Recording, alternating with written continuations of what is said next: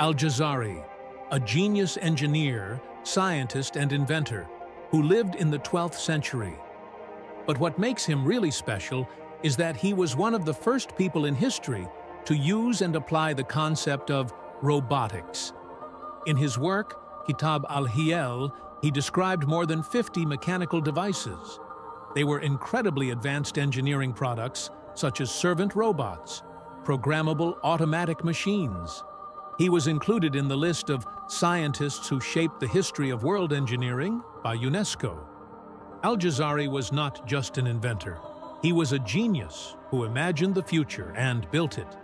He is the forgotten Leonardo of history, combining science and art, engineering and imagination.